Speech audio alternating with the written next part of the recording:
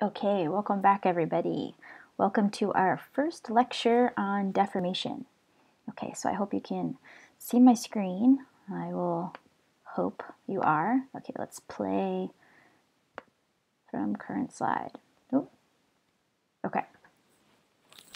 So let's talk about deformation. So I have a couple of bullet points on this lecture, and again, go back on this lecture in your own time and go back, read the pictures again in a little bit more detail, but I'm just going to give you a very brief synopsis of what you should know. Okay, so I have a whiteboard here, so we're going to try to get fancy. So the first thing, deformation, what is it?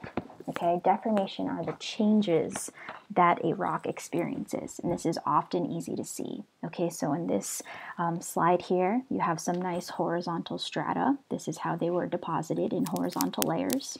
And then something happened to these layers where now they are bent. Okay, so now they're nice folds that are in the rock. Okay, this is evidence of deformation, right? Something happened to these rocks to deform them. Okay, rocks don't form in these wavy layers like this. Okay, something must have deformed them for them to be like this. Okay, so let's take a look at a couple of other types of deformation and how we can get deformed rocks. Okay, so in the previous slide, you saw some nice folds similar to this one in the bottom right-hand corner of this slide. Okay, this is a type of deformation. You can also get faults. You can that's another way you can deform rocks. Okay, so in this image here, you see a nice fault zone of two rocks being faulted. In the top picture, you see a rock being tilted, right? So our horizontal layer is now been tilted upright. Okay, so these are all different types of deformation. So let's look at each of these in a little bit more detail. How do we get deformation? Back to our whiteboard. Let's talk about stress and strain. Okay, so the first one, stress. Stress is the direction and the amount of force applied to an area. Okay, so all rocks, when they're being deformed, are feeling some type of stress. Okay, they're either being compressed and compacted together like this, say in collision zones in our convergent plate boundaries, for example, right? They're being compressed, they're colliding with one another, okay? They're experiencing a compressional amount of stress.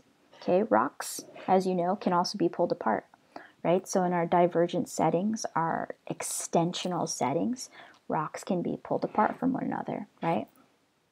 And then in our last type of tectonic setting, we can have shear, right? So rocks can rub against each other like this, right? They're not being compressed or pulled apart, but they're kind of shearing like this.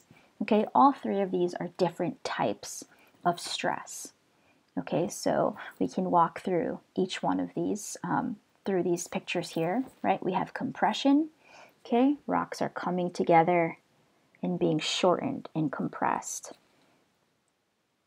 Okay, rocks are also being pulled apart and extended. Okay, and as you extend, you're thinning them out, right? When you compress, you're squeezing and making them thicker. Okay, shear, our last type of stress, is when you take two rocks and you shear them like so, right? And you can think of a deck of cards, right? You're sliding those deck of cards like so. You're shearing them, okay? And it's the same type of stress that you can apply to rocks too. Okay, so these are our three types of stress. These types of stress will give us a specific type of strain. Okay, so I'm just going to move myself out of this corner so you can see. Okay, in this slide we have a little undeformed brachiopod, our little fossil friend. Okay, and this is what it looks like when it is undeformed. When it's deformed or strained and it's experiencing a type of stress such as compression, okay, you're going to get this contraction here. You're going to compress and contract. You're going to thicken that brachiopod right in the center.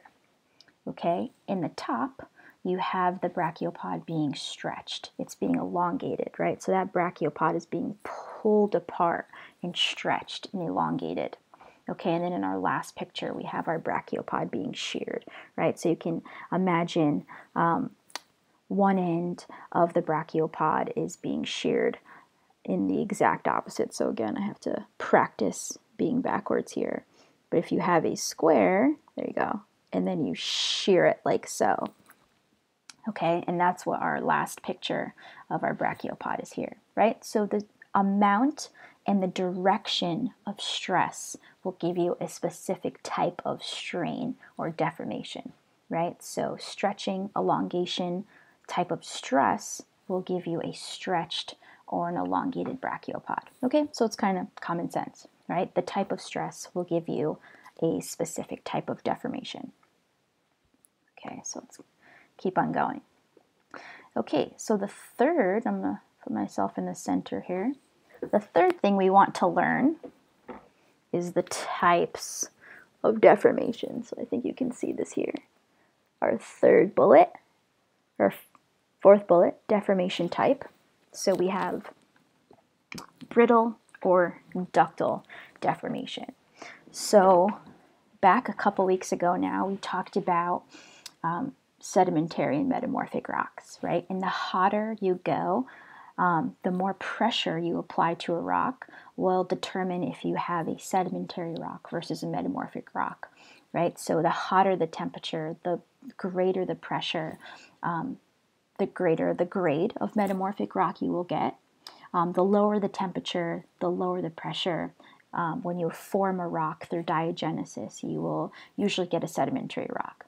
Okay, so let's take that same idea of increasing temperature and pressure and apply it to deformation.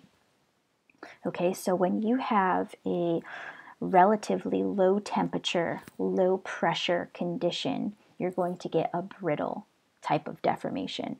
If you have a relatively warm and large pressure gradient, you're going to get a ductile type of deformation. So you can think of this as, let's say, a piece of caramel or a piece of taffy, right? If you put that piece of caramel in the refrigerator or the freezer for a little while, you're going to freeze. You're going to make that piece of caramel really, really cold.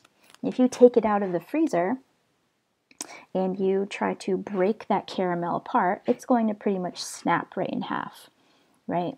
But if you take that caramel and you put it in the microwave for just a couple seconds and you get it a little bit warm, then you take that same caramel and you try to pull it apart, it's going to pull apart like taffy.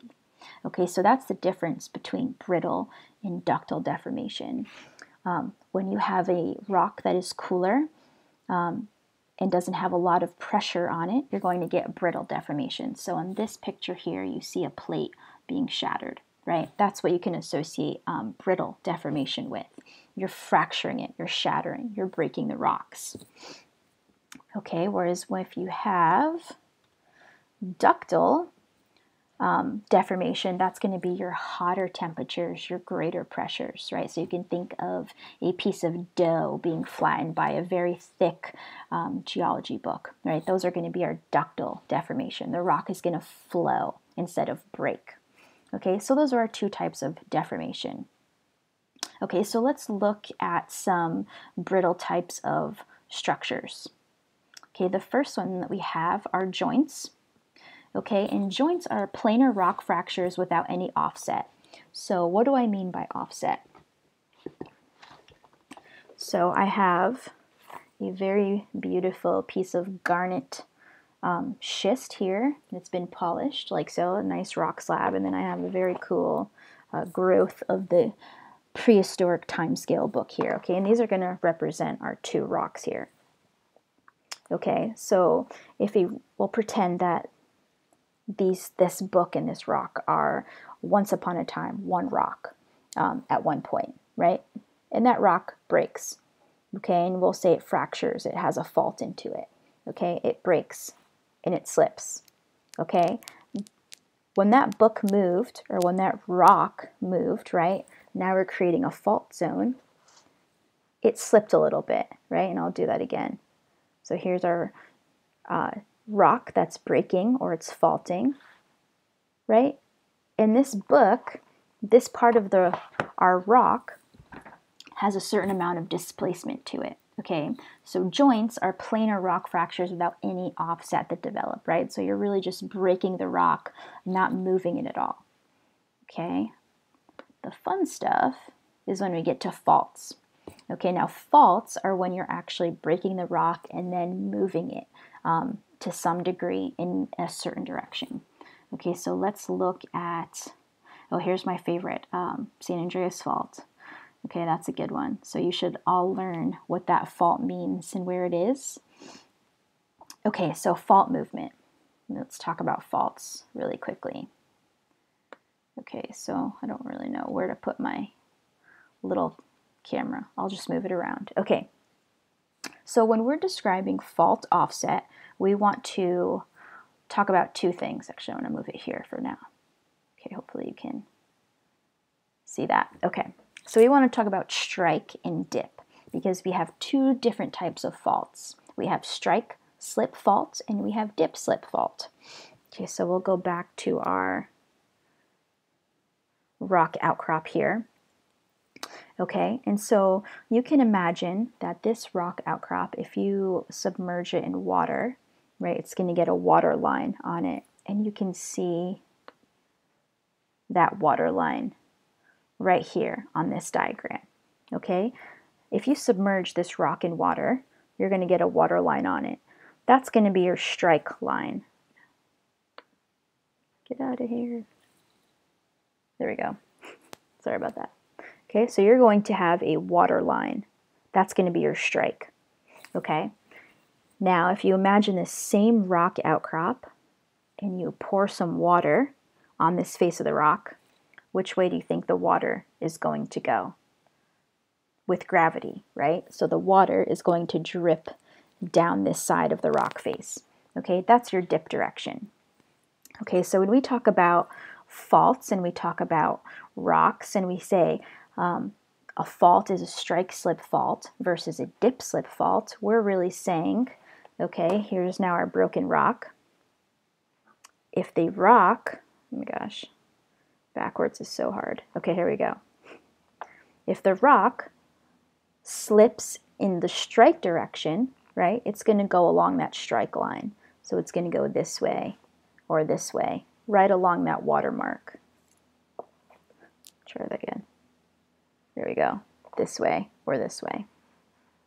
Okay, if the fault is a dip slip fault, right, the rock is going to slip in the direction of dip. So it's either going to go down or it's going to go up. Okay, so that's the difference between strike slip, there we go, that's better, and dip slip. Okay, again, strike slip, there we go, dip slip. Okay, so that's the two difference between strike slip and dip slip. Okay, and here's another picture of that. Okay, so let's look at a couple different faults. Okay, so a normal fault is when you have tension or extension and the hanging wall moves down relative to the footwall. So you can picture yourself, and this is a nice picture showing this, a fault going right through a rock outcrop, right? This is going to create a type of diagonal fault pattern going straight through the rocks like so, right? Now, if you were to build a tunnel right through that fault system that you have right here, looking at this picture, you have a hanging wall block and a footwall block, right? This is going to play an important part into different types of faults that you can have, right? So a hanging wall is where your head would be in the tunnel. The footwall is where your feet would be in the tunnel. Okay, so let's go back to our types of faults here. When you have a normal fault, your hanging wall, again, that's where your head is, footwall, where your feet are. Your hanging wall is going to slide down relative to your footwall. Okay, so this is our fault, our normal fault. Our hanging wall is going to move down like so. okay? In a reverse fault, our hanging wall is going to go up, like so, okay? So the difference between moving down in normal fault and then moving up in a reverse fault. Okay, so those are our two major types of dip-slip faults. Okay, again, normal fault, and I have some nice outlines of the faults here. Dip-slip, reverse fault. And then a thrust fault is really the same as a reverse fault. It just has a slightly lower angle of these two fault blocks. Okay, so again, normal, reverse, and then thrust fault is the same as reverse. It's just a slightly different angle. Okay, so it's which way the fault block is moving. Is it being thrust up in a thrust fault, or is the hanging wall sliding down in a normal fault? Okay, and then our last type of fault is not a dip-slip fault, but it's a strike-slip fault. Okay, and again, that was our first demonstration. Our strike-slip fault is when the rock is moving along, there we go, along the strike line. Okay, so is it moving left? Is it moving right? Okay, whereas dip-slip, up or down, up or down. Strike-slip, left or right, left or right. Okay, and there are some really nice animations on this as well, just to drive that home. Okay, so strike-slip fault. Strike-slip faults are really better viewed in a map view. Okay, so the San Andreas Fault in California, really nice map view formations that you can see. Okay, so just a couple more diagrams of strike-slip. Okay, and then the last thing we want to talk about in types of deformation is ductile. Okay, so remember, that's when the rock is nice and warm, it's plastic, it's flowing. Okay, and you're going to take those same types of stress that we talked about earlier, right? Remember, compression, tension, and shear, right? And you're going to apply that to these rocks, but now these rocks are going to be hotter. So they're going to behave a little bit differently. They're not going to break into a fault, but now they're going to flow. Okay, so the most famous types of structures that you're going to see in ductile deformation are these nice folds here. Okay, so when you have a rock that's being compressed, okay, you're going to get really nice folds. Okay, so I'll see if I could do a demonstration on the fly. Okay, so here we go. Let's see. I have a piece of paper here. Okay, I'm going to apply pressure to it. So I'm squeezing this piece of paper. Okay, that piece of paper is creating a nice fold, like so. Again, I will get better at this backwards stuff. Okay, I'm applying pressure to this piece of paper. I'm creating a nice fold, like you see here. Okay, and folds can either be in this structure here, which is what we call an anticline, or they can fold down. Again, I'm applying pressure, it's just folding in the other direction, and this is called a syncline. Okay, anticline, syncline. Okay, and here's some more detail on what that looks like. Okay, so here's a fold. You're generating folds. Here's a nice anticline on the side of the road. Again, anticline, you can think, associate the shape A. The letter A is anticline. And then you have a U-shaped, which is our syncline. Okay, monoclines are another type of fold that forms due to compression, but it doesn't have an exposed fault to it. Okay, so we have our fault hinge here, our limbs in our ductile deformed folds. Our monocline has a little fault coming up, but it doesn't expose itself at the surface. So it's not quite an anticline or a syncline. It's just this kind of stair-step fold that you see here. Okay, you can also get basins and domes forming from compression. So this is our ductile deformation that we have with compression. The same type of force that I am using to make this fold here, you can do with a basin, except now you're applying pressure on all sides. So I'm creating this basin or dome structure like so. Okay, so again, you're applying pressure, you're applying compression, and you're creating these domes, these folds, these wavy features. This is all from compression. Okay, a ductile formation you can get from stretching or elongation or tension, whatever you want to call it, are these things called Boudins. Boudins is a German word for sausage, so they look like sausage links, which is what this picture shows really nicely.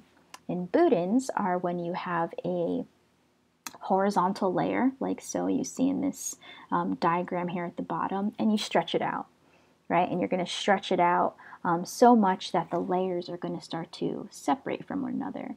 Okay, so you can see that there's this tail in between these Boudin structures, right? That's the elongation, the stretching of these strata. Okay, so that's what happens when you stretch ductily, okay?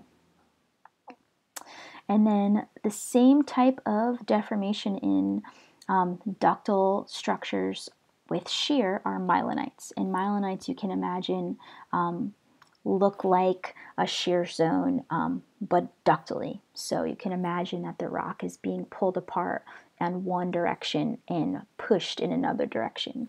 Okay, it's going to get this kind of wavy, smushy zone right in the middle of that ductile shear zone. Okay, and here's some nice YouTube videos on that. Okay, so now we can put it all together, right? We have compression at our brittle zone in our fault, creating our thrust faults or our reverse faults. Okay, it's also going to give us our folds.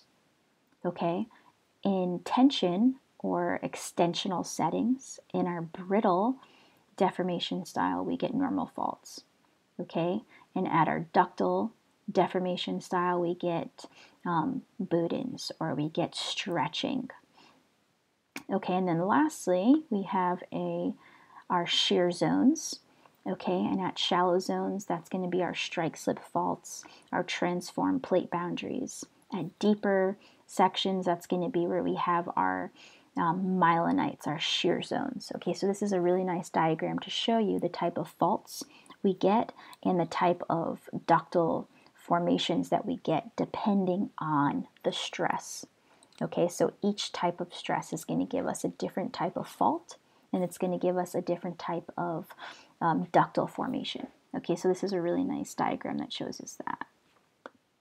Okay, and then the last thing I want to say before we wrap up, again, here's some nice diagrams. Okay, so we talked about 3 types of stress and strain. We talked about 3 major types of faults, and we talked about 3 plate boundaries. Okay, so are we sensing a pattern here? I think so. We can attribute each type of stress and strain, each type of fault to a specific plate boundary. So I'm just going to walk us through. There's always a couple of exceptions in life and in everything. Okay, here we go. Deformation at plate boundaries. Okay, so here are some nice diagrams of the different types of faults that you'll expect at these plate boundaries. Again, you have our normal faults in our extensional elongation type of stress. We have our reverse or our thrust faults happening in our compression. So these are going to be our convergent plate boundaries. And then you have a strike slip fault or transform plate boundary. Okay, and this is going to happen at our transforms, so our St. Andreas fault types of plate boundaries. Okay, again, the difference between divergent plate boundaries, convergent, and transform. Okay, and we're almost done. Here are some nice diagrams of each of these plate boundaries and what you can expect to find at each plate boundary. Okay, so you'll have normal faults, Boudins, stretching and thinning of the crust. Okay, these are all going to happen at divergent plate boundaries. Okay, something that is an exception to the rule with divergent plate boundaries is you will find some transform plate boundaries, right? And we talked about that quite a bit, right? So plate boundaries are not these perfect squares. They're uneven, okay? And so here we go. As our plates are being pulled apart from one another, right, you get these divergent boundaries here, like so. But where you have these stair-step patterns, you're going to have a transform plate boundary right along the edge, like so. Okay, so that's the only exception to the rule. You're going to have a couple of transform plate boundaries in divergent plate boundaries, okay? But don't be too confused. Ignore it if you have to get through it. Okay, some more examples. Convergent plate boundaries, you're going to have reverse or thrust faults. You're going to have folds. Okay, so these are all in convergent compressional plate boundaries. You're going to compress and thicken the crust. Okay, a couple real life examples, and then transform plate boundaries are pretty self-explanatory. You're going to have strike slip faults. You're going to have myelinites or shear zones, and the crust is neither going to thick nor thin in this type of scenario. Okay, the crust is going to stay relatively the same thickness. Nice diagram of summary of faults and some videos. Please watch those. So go through the YouTube videos in this lecture. Go through these again just so you can get it in your head. And that's really it. I hope this was short enough. If not, I'll try to make the next one even shorter. Okay, and stay tuned for our next lecture.